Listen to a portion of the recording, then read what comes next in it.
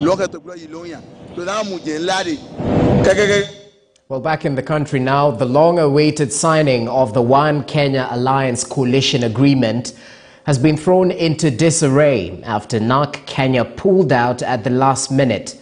The Flower Party, that is led by Martha Karua, is taking more time to study the draft proposal that has been formulated by the Coalition Technical Committee.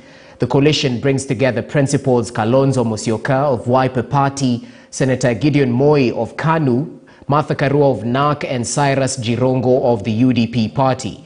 The move comes barely a day after Kalonzo Musyoka said that he was ready to work with former Prime Minister Raila Odinga, but on new conditions.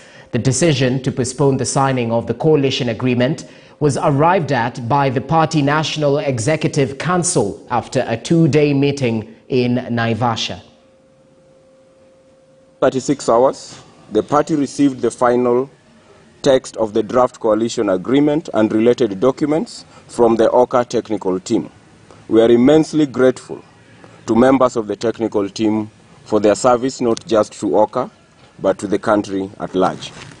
Number two, that upon receipt of the draft OKA coalition agreement and consistent with Resolution 5.2 of the NARC Kenya Party's National Delegates Convention of 18th February 2022, the party immediately mobilized the National Executive Committee to a special NEC meeting to deliberate on the documents as presented and to consider the same for approval.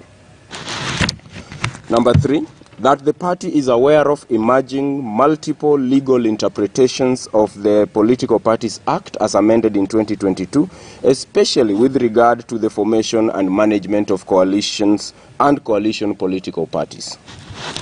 Number four, that the party appreciates in equal weight the pressing timelines for critical decision making and the need to move both expeditiously and in accordance with the law.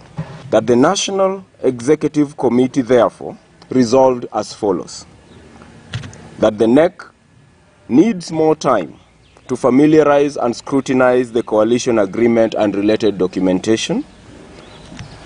Number two, that the party's legal team is instructed to seek clarity on any and existing grey areas, prepare and present a detailed brief to the National Executive Committee. And finally, that NEC shall meet within the next 7 days for final approval of the document. Still on politics, just like in previous elections,